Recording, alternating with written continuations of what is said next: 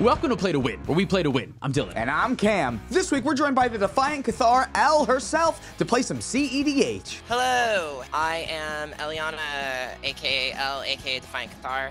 Here, there, everywhere on the internet that matters, and a couple places that don't. Play Legacy and EDH online and in real life. Thanks for having me. It was a blast. This video is brought to you in part by Dragon Shield. Use code PLAYTOWIN5 at the affiliate link down below for 5% off to help support the show. And check us out on Patreon to help support us directly and get awesome extra perks. So we have Cam on NADU, the commander WotC forgot to test. Elle on ELLIVERE, 1 year hence. Nate's playing SISAY, I'm the captain now, and I'm playing ATRAXA food chain.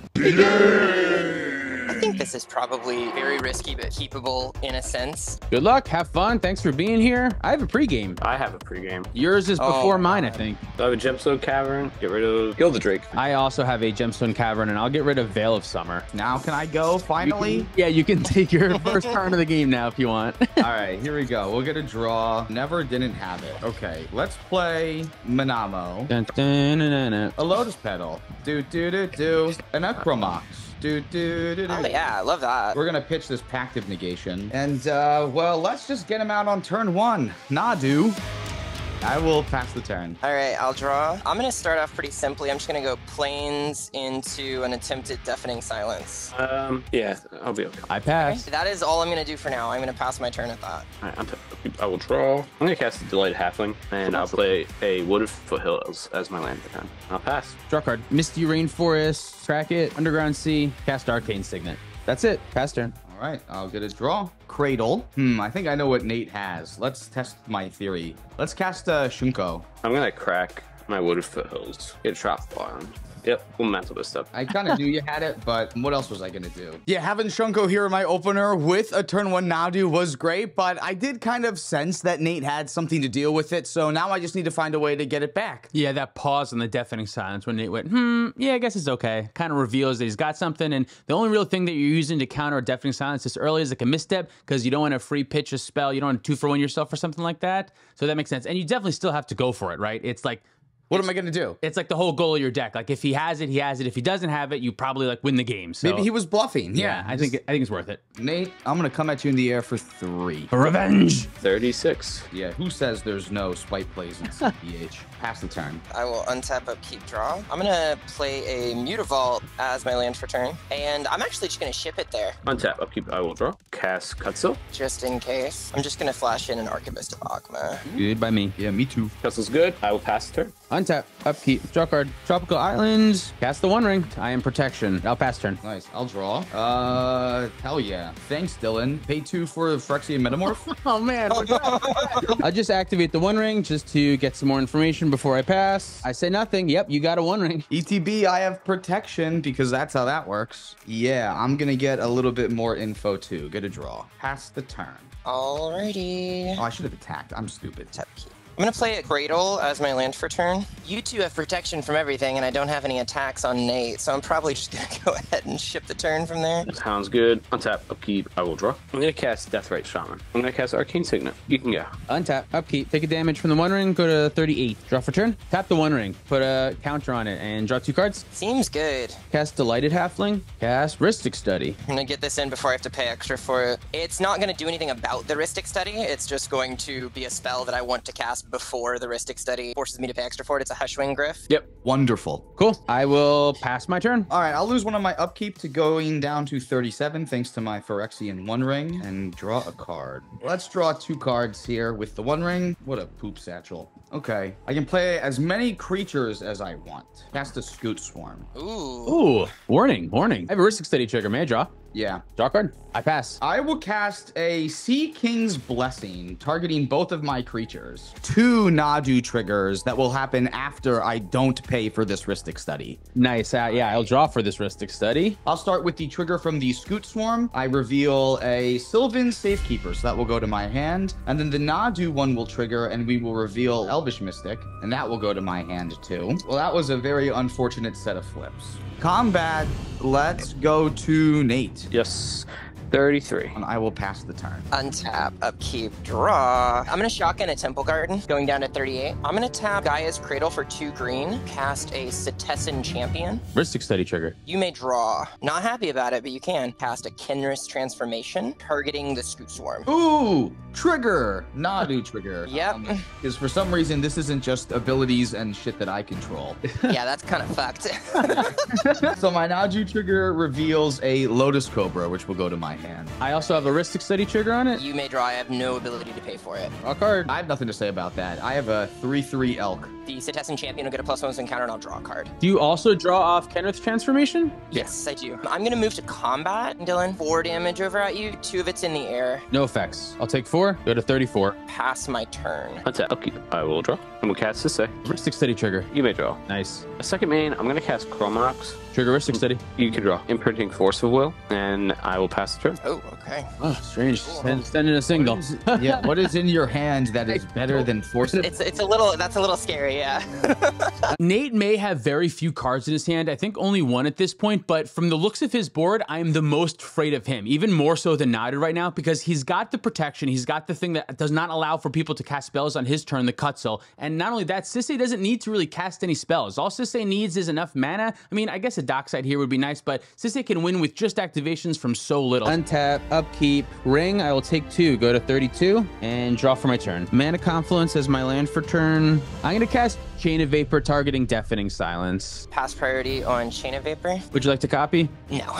Cool. Cast Mana Vault. Cast Talisman of Dominance. Cast Smothering Tithe. Smothering Tithe is okay. Yeah. Yep. Okay is a strong word. I got 7 in hand. I'm going to pass turn after that. That's pretty solid. It's just a value turn. It's just a value turn. Getting rid of the Deafening Silence right before Cameron takes his turn is a little bit scary, but if I can have this many engines out in play at one time, I feel like it's going to be difficult for me to lose. Yeah, Smothering Tithe changes things when I have a One Ring in play, for sure. Smothering Tithe, when you draw? Take it. Nice. I have a treasure. I think I'm only making 2 green with this Cradle. To cast Lotus Cobra. Triggeristic Study. You can have this one. I'll draw from this Ristic. Play Urza Saga as my land. Trigger Cobra, make another green. It has a Urza Saga counter on it. Use 1 on Sylvan Safekeeper. Pay for this Ristic Study. I'm gonna draw 3 cards.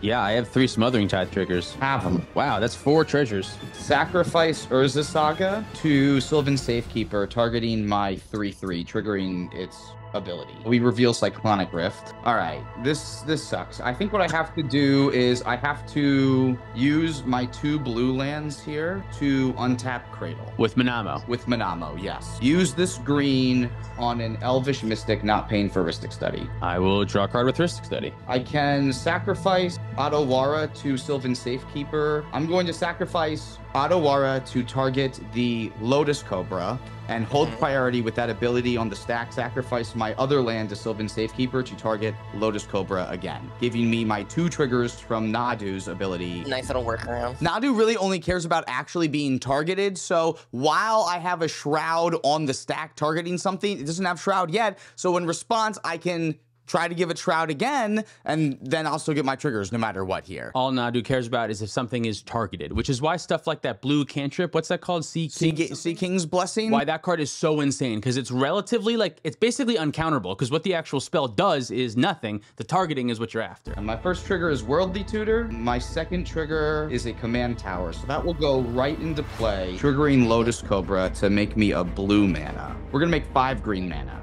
Worldly Tutor. Ristic Study trigger. You can have it. That's also going to trigger Archivist of Ogma when you search. I'm going to activate the One Ring and draw 3 cards. We're gonna find Eternal Witness. Then I will gain a life and draw a card. We'll make 1 treasure from Smothering Tithe. Go up to 5. Oh, fuck. That's good to know. Do you remember the Hushwing Grip now? I do, yeah, I'm remembering Hushwing Grip right now. Let's make another blue mana. We cracked Safekeeper targeting Elvish Mystic, and then in response, target it again with my other. Can you tell me what has Shroud now? These things have Shroud. I have 2 Nadu triggers. There's no lands in play right now, so I'm going to take this opportunity. I'm going to lose a life, go to 31, and I'm going to cast Swords to Plowshare on Nadu right now. Yeah, I felt really smart about the double land sacrificing thing up until right now. Yeah, it does leave a window that I have the opportunity to cast Nadu. I still don't feel like I'm in a great position. You have the mana to just recast it again, but at least you have to spend that mana on recasting it, not on a whole bunch of other stuff that you're drawing. Trigger. Put Eternal Witness into my hand. I think Nadu has to 2 go away. So you'll gain 3. First Nadu trigger, Tribute Mage goes to my hand. Second one is Seeker of the Skybreak. I feel very stopped here. Cool. Now we need to worry about Dylan. Yep. Oh, no. Don't look at me. Look at Nate, right? Look at Nate. Yeah. I mean, I'm worried about both of you, but I'm more so worried about the person who's drawn like 48 cards. I'm casting Nadu again for 5 mana. I have a Ristic Study trigger. Not have it. Not have it. All right, let's sculpt. Discard Psychrift, Neoform, Tribute Mage, and Seeker of the Skybreak. I love seeing Psychrift go away. Passed. Untap, upkeep, raw. Missed a Smothering Tithe trigger here on L's draw. Play my own Sylvan Safekeeper. I'm going to respond to this card, but I'm just trying to figure out if I'm going to regret this if Nate untaps and slams a Dockside. I guarantee. I'm telling you, I don't have a Dockside. I'm going to show me what's in your hand. Yeah, sure. I'll show you. I don't care. With Mox Diamond. I'm going to, in response, I'm going to Abrupt Decay the Hushwing Griff, lose a life with this, going down to 30, and pay a treasure, going down to 4 treasures in response to Sylvan Safekeeper. Yep, that happens. Yeah, then I'm going to pass on Sylvan Safekeeper when it gets to me. So this is pretty risky because Nate needs ETBs to win the game, so the Hushwing Griff is stopping him, but it's also stopping me. All of my combos revolve around Thassa's Oracle or revolve around Food Chain finding Thassa's Oracle eventually, or revolve around Endurance Loops or something like that. So I need this off the board, and as long as that Sylvan Safekeeper's there, I need like 4 removal spells in order to get it off the board. So I'm kind of banking on, I don't think Nate will have it, and so that I can make it to my turn and still be able to hopefully win the game. You're kind of forced to do this now anyway because you can't do it on Nate's turn no matter what with Cutzel there. Right, so... and I want all the mana I got because you just sculpted a perfect 7, which means there's probably a counterspell or 2 in there, so I want to be able to have enough mana to protect from that. I'm gonna put a Null Rod on the stack. I'm gonna sacrifice 2 treasures for 2 green mana in response. I have a Ristic Study trigger also. You can draw a card. Draw a card. I'm good on Null Rod then. Gaia's Cradle for 3 green, which should have been 4 green. Play Kodama of the West Tree. Ristic Study trigger. You got it. Draw. I'm gonna go to combat. I'm gonna use my green mana before you go to combat. I'm gonna channel this Besage You targeting Null Rod. Okay. This one I maybe could have waited on. This one I could have waited on. This one I couldn't have waited. This is not a creature that has the option to have Shroud. You won't have access to your treasures though if this thing stays in play. So But I will have access to my lands on my turn if I just wait until my turn. Yeah. And use the lands, and then treasures are active again. Yeah. Okay, so I get a land with a basic land type. Savannah into play, untap. Do Citizen Champion and Archivist of Ogma at Dylan. No effects. Go to 26. When Citizen Champion does combat damage, I'll search my library for a basic land to put it into play. So let's go to Plains. Then I'm gonna go to post-combat main phase. I'm gonna try and put that Deafening Silence back down. I have a Ristic Study trigger on it. Unfortunately, I don't have mana to pay for it. That works with me. And I will clean up my board state a bit and pass the turn. So I'm gonna go for your swords. We all take 2. Yep. Untap. Upkeep. I will draw. Mothering Tithe trigger. You may have it. I'm gonna cast Rocco. X equals 2. Ooh. I have a Ristic Study. Draw. That's fine with me. Yep, I'm good on it. Search my library for a 2-drop. Dockside. I can't believe that's the card that you drew. Yeah. So funny. I deserved it. So obviously that bit me in the ass extremely because Nate drew the one card that allows him to do a lot here. I should have just waited. I just assumed he wouldn't draw anything. I wanted to have access to more of my mana. I should have just waited. Archivist of Ogma will trigger. Does Dockside trigger? I will respond to the trigger. I'll float blue, blue, black. Yeah, I have 2. I have 6. I've got 2. Oh, you know what? I missed, and it's my bad. I missed to draw off my Deafening Silence on my Citizen Champion. So what's my number? 10. I'm gonna sack 5 treasures to activate SISAY. So I got a meal. Yeah, I'm gonna draw a bunch of cards. I think everything I draw requires to cast a spell. I'm gonna present a loop where I can create infinite treasures. Yeah, I just completely... Oh man, I just served this to you on a silver platter too.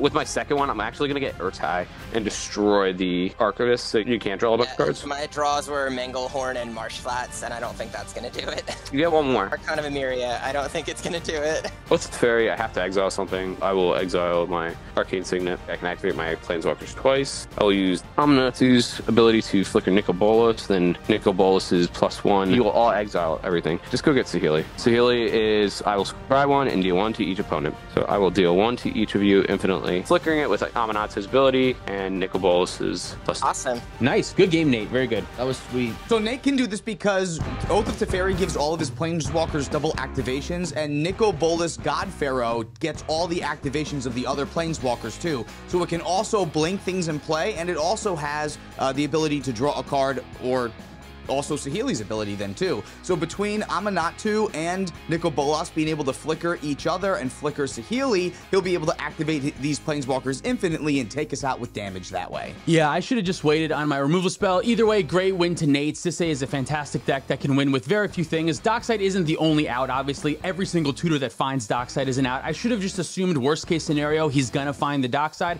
and I should play around that over, you know, just making sure that I can use my mana a little bit better to make sure that I can protect something later. So I do think Nadu is still a new tier 1 deck, but as we saw here, it's not going to win 100% of games that it's played against. If you can deal with any of the 0 mana equipments, that's going to help. I think being able to stop Nadu's ability through cards like Dress Down, Final Showdown, and even like Drenith Magistrate, like classic cards that we play in cEDH, we might just want to be revisiting more if we're going to be seeing this bird in more games. And I know we will be on this channel too. Yeah, we didn't see all of them yet, but stuff like Toxic Illusion, Cyclonic Rift are also great ways that don't target the bird, but also slow you down and get rid of your stuff. There are options. We do have some, but either way, this deck is very powerful and will continue to make a stay, even if it doesn't win all of its games. Still felt very resilient until you got rid of my Nadu at the right time. Thank you so much for watching. If you'd like to support us directly, you can do so on Patreon, like our $100 patrons. Very Khan, Old and Grumpy, Odd Cesarian, Gecko21, Caleb Ritchie, Zach Hartley, Kajo Alex, Sean in the Ice, Mark Cirillo, SoCal Acura, Stormageddon, Luke Cook, Demon of Rosgreaves, Peter Stewart, Cornell Wild, Uncle Butts, Nick Foles Goat 09, Kawaja A. Hamid, Lauren Connell, and Baby G-Bus. If you want to pick up any of our merch, you can do that at playtowinmtg.com. Big thank you to Dragon Shield for supporting the show. Use code PlayToWin5 at our affiliate link down below to help support the show. If you want to follow us on TikTok, Twitter, and Instagram, you can do that. Thanks for watching. See you next time. You talk about our $50 patrons? They are Mystic Muffin Man, Nick Saxby, Jacob Bauer, Big Mike, Reactive, Tyler Watson, Brian Barrington, Zachary Coulson, Tyler H, X Tyler the Tree X, Oh Crap, Driving Crooner, Dabaha, Mace the Ace, Dalton Oti, Hello Ghost, Justin, Mansilla, Pedro, Jacob Depp, Michael Below, Jan Wildfang, Thomas Bueno, and David Nelson. Thank y'all.